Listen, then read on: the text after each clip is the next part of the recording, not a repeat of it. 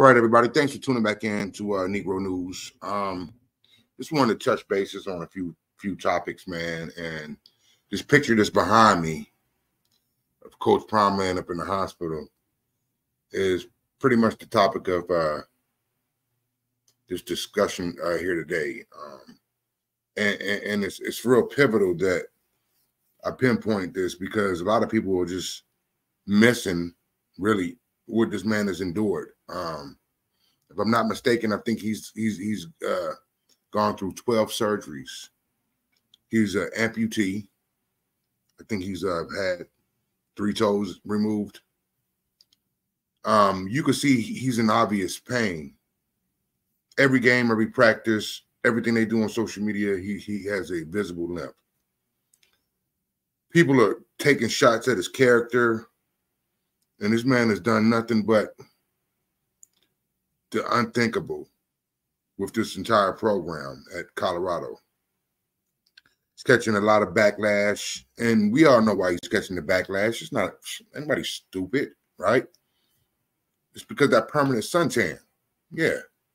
That permanent suntan has a lot of backlash with it, right?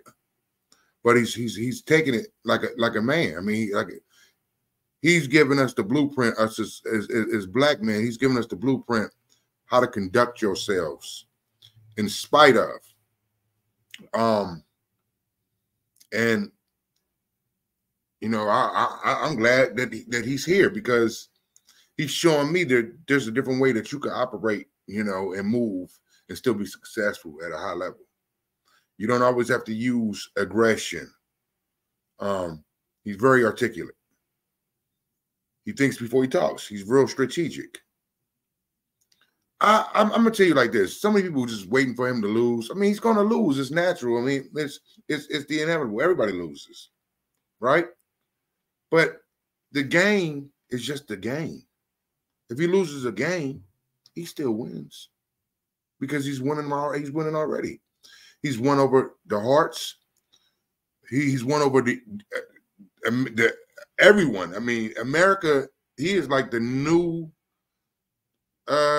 You know, I don't even know what to even categorize him. To be honest with you, like they say, Dallas is America's team. He's America's coach. He's brought a lot of people together. Boulder, Colorado probably has like less than a 5% African-American population. Let's just be frank about it. So for this black man to go somewhere predominantly white and have them just elated speaks volumes. It's crazy. Never seen nothing like it in my life. I think what people fail to realize is what we're witnessing. We're witnessing something similar to a civil rights movement, if you will. And what I mean by that is that they'll give a black man a coaching job, but they'll give him a 1-10 or 1-11 losing a team. They give him a job with a team with a record like that. You see, he got a job with a team with 1-11, but for him to turn it around, I mean, just like instantaneous. They never thought he was going to be able to do that. I believe Rick George did, the AD of Colorado. He had the utmost faith in him. I mean, but when you rock bottom, you can't go down no further. So I mean, shoot. I mean, hey, that was a no-brainer hiring coach. But he's showing, and he's opening up doors, man. He's opening up doors, man. Hopefully, in the near future, there'll be more African-American head coaches in Power 5 football that'll get opportunity. And even though they might inherit a bad team, that they won't lose their job in the first 2-3 years. Look at Charlie Strong. They hired Charlie Strong at Texas. That brother coached for 1 season. He was out of there. What did that man do that was so heinous to get fired after his first year? The guy who he took the job from or took over for, he had a losing record. How long was he there? Exactly. So you can't sit there and make it seem like, oh, you know, there's not a double standard. There is a double standard. But to see Deion win has all of us feeling like we could win. So I don't want you guys to overlook, man, this man's battle, man, with his blood clots, man. This man right here is in noticeable pain. And coach, if I offend you by posting this pic, I apologize, but I just want them to see, man, just a flash of what you've gone through. This is nothing compared to what you've gone through, and you've done it with grace and class. Yeah, this man limps on the field. Come on, man. He's a soldier. Why wouldn't you want to play for a guy like that?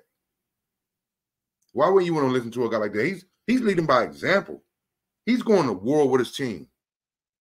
Every time he stands up, I can imagine the agony he's in. And he does it consistently, day in and day out. And he doesn't complain. He doesn't cry about it. I think that's a prime example of that's old school, man. Today's generation, man, they don't get it, man. Hard work and perseverance. He is the epitome of that. So I want you guys to make sure you follow me, man. Like, comment, and subscribe. Please subscribe.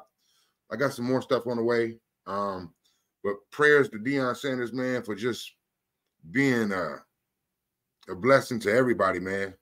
You know, this is my third vlog, and he's the subject matter. He's the hottest thing going right now. Him in Colorado, the story. But I'm not just trying to ride coattails and just come up off of another man's success, although so many have and are. And if I get blessed, so what? You know what I'm saying? That just shows the power that this man has, that we all can come up. You know what I'm saying? And he's doing it for us. So I ain't tripping. Leave a comment, man. You leave a comment, you know what I'm saying? I'll try to comment back to everybody. And make sure you share it for me, man, and hit the notification bell so when I post again, you'll see some more stuff, though. Yeah, man. Prayers go to Coach Prime, and like my headline says, he's not appreciated. He's not appreciated enough. Not in my book. They don't talk about that. They don't talk about what this man is going through. They don't talk about the obvious pain that he's in. They just want to cause him psychological and emotional pain. Man already is in pain. This man is mentally tough. You can't break him. So you know the old saying goes, you can't beat him, join him.